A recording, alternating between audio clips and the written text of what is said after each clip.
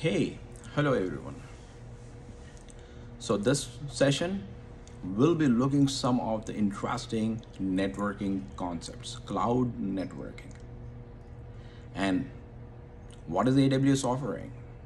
AWS VPC, which is a virtual private cloud, and all its components serves as a core for networking in AWS Cloud. So as any of my other videos, I would like to present in such a way who are very new to it can understand, and then the expert level, all the interrelated technologies or whatever that it is interrelated, that I provide details for that, so an expert can understand as well. Understand and then get to the expert level. So what is the idea here? What is networking basically? So when we see, if you take an example of a home, there is a router and a modem is there, maybe a router is there. All the devices are connected. Your computer is connected, and then few other devices are there, and connected to that modem or to that router. And they can communicate as well, to each other, because they are in the same network. Your computer, maybe a laptop, they want to print out something within the network. If there is a printer, then you can be connected to the printer from your computer and then print out something.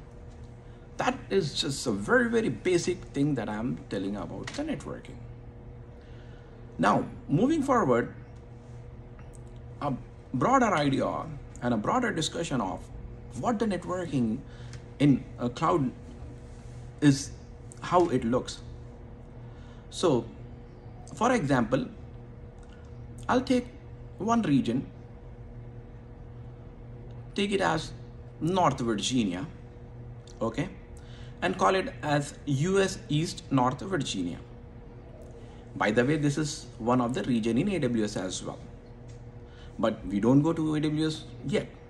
First, think about, there is a region, it's US East North Virginia. It's a North Virginia region, and then it's the whole name of it is US East North Virginia. And there are few cities in it, okay, and one of its city, take it as that city as a zone. In that zone, there is an office set up with all the networking in a place and connected. The LAN is set up, the whole of the routers are set up, the network IP addresses are given to the devices there, and that serves as the whole of the networking. All of that networking in that zone is something will be all of the offices connecting to within that network, and that is dedicated and private within that office only. So in one city, take it as zone 1 for that. Similarly, in another place in Virginia, there is one another office for that company, and in that office a similar other network is set up. All of the devices are interlinked, a LAN is connected, a LAN is there set up, and both the offices are connected to a wired network. So we are not looking anything here, internet or anything so far, nothing.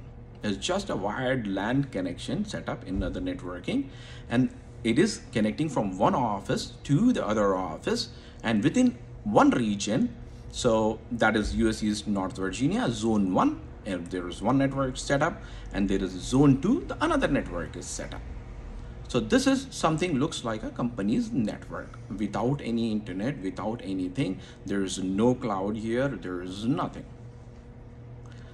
Now, a similar setup, if something is migrating to cloud, we might need a similar setup then. All of those work has to be migrated. Even if we are not looking at migrating, maybe something like a similar setup, how we can do it on the AWS. That is something I would like to tell you here. So similarly, when we come to AWS, the AWS infrastructure, as I have discussed earlier, all of it, how it is spread out throughout the world and serves for the customers to use its infrastructure for their resources. Similarly, AWS has a region, US East North Virginia. There are a few others. The Canada Central is there, US West is there. It's all over the place. It's all over the world. They have few regions that where their infrastructure is spread out. So now we take the US East one that AWS is providing. So within that, AWS US East North Virginia region, it has few availability zones. Zone 1A, 1B, kind of like that. And now, when you have like a AWS VPC, how AWS VPC is, it is a network you can set up across the region. That once you create a network for a specific CIDR block, we will discuss what CIDR block, and we will discuss everything, all of its components later. Like in this following videos, I'll continue with networking and I complete all of the VPC in few of the sessions to make it very clear and very easier for everybody to understand. So now we have like a VPC, a virtual private cloud. That is an offering from AWS. And VPC, it is a dedicated network, dedicated to the customer, dedicated to the business who owns that. When you create AWS account, by default, in all the regions, a default VPC is created. You can create a custom VPC as well in any region. So if you take an example, like we are discussing now, US East North Virginia, there is a VPC, a default is also created. Same way you can create it, your own VPC. A VPC will be a dedicated to customer, and it is an isolated network. Isolated means no other customer will have access to it unless you provide. That is something like a different discussion, we can look at it. But that whole of that network, how you have like a setup in the data center in your offices, it's similarly you own that network in the AWS infrastructure within a specific region.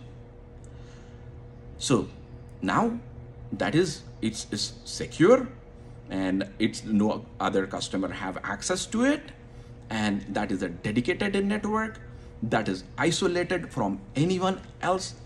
Only who owns that network, who has permissions, they can deploy their resources and interact with the resources within that virtual private cloud.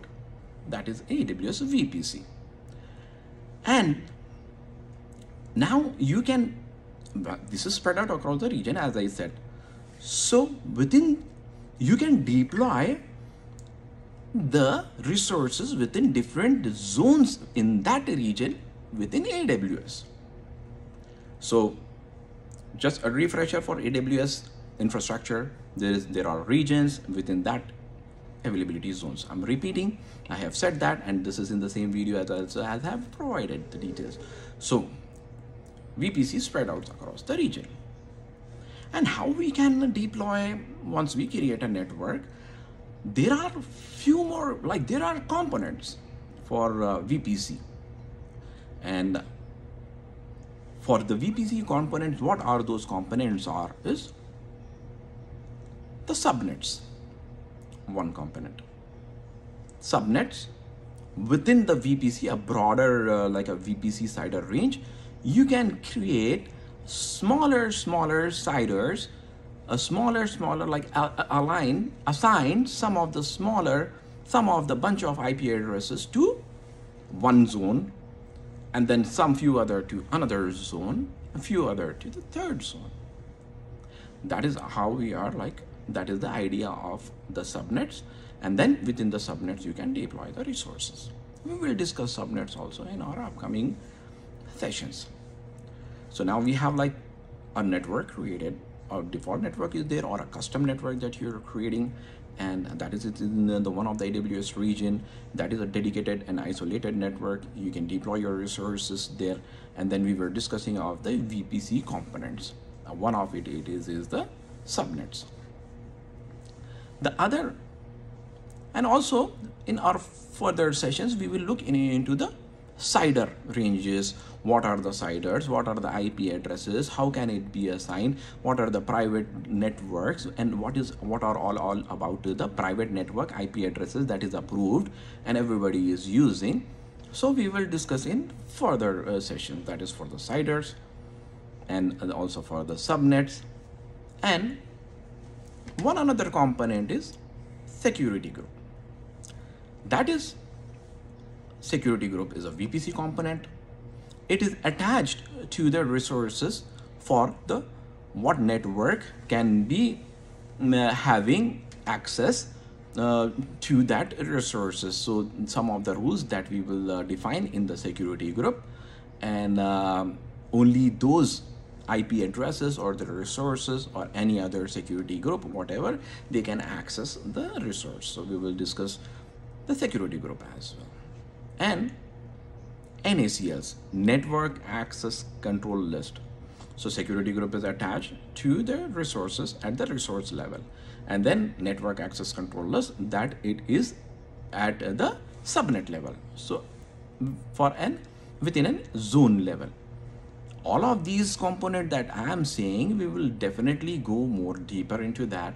In this session, I'm just giving you a broader like main idea of how you can set up your own network that is your own, you can call, and within your own account, you deploy your resources that is secure. Nobody can have access to it. So this is something like a broader idea I would like to everybody to understand, and how it is set up in the AWS infrastructure. That's the idea I would like to everybody to have in this video. So the AWS VPC and all these components, these are the CIDRs, setup, subnets, and then security group, knuckles. These are few of the components. Now going to other components. Endpoints, VPC endpoints. From a private network, you want to connect to the other AWS services. For that, you have to use a VPC endpoint. We will discuss what kind of endpoints, how many endpoints are, what type of the endpoints are there, and how you can connect in our sessions later. Similarly, we have few other things, that is a router. How you have one another component of VPC is the VPC router. You must have a router in your home. You may be having a routers, modems in your offices, in your data center. Similarly, a virtual router is set up at the cloud, that is VPC, AWS VPC router. That is one another component. So these are some of the main components that it is having, the VPC is having. And few other I will list out, that is the internet gateway. Because VPC is a private network. Now you want to go to some outside world like an internet or some other network, some other like a resource over the internet. So you have to, if you have to reach out to internet from a VPC, there is you have to use it goes through the internet gateway. That is one thing. And one another component is the NAT gateway.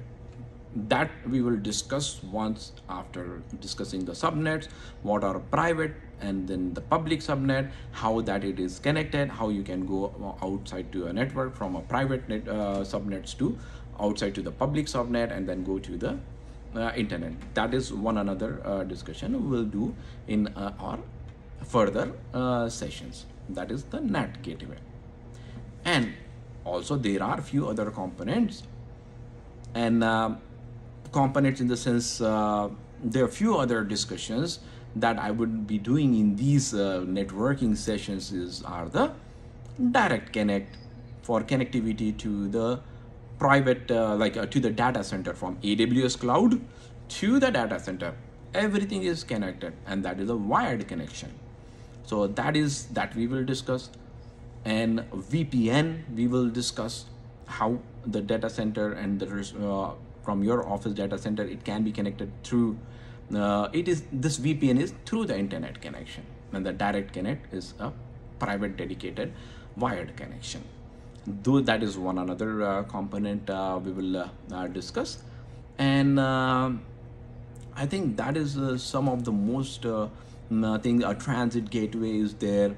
And then after VPC, once we discuss in details, will come like we will talk about more what is that VPC peering connections, and maybe the shared VPC from other like accounts kind of.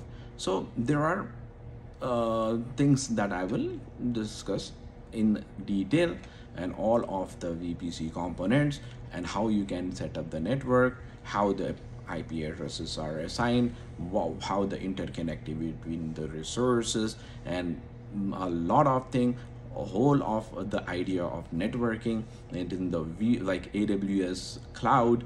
So you can have a similar setup how your data center is. If you have like a multiple offices, you can have in multiple zones that can be connected, that can be set up as well on the AWS cloud and the multiple availability zones. If your offices are spread out throughout the world, they have different regions. It's bigger discussion, more bigger, like everything, covering everything to from a basic to all at the advanced level, everything of all about the networking. So that is all about for this video. I want to make some shorter videos now, because it might be taking some to have like everyone follow through well each concept in individually understand. So take for today's session, take this VPC, a broader idea. We will discuss all of its component in our later sessions. Great, thank you so much.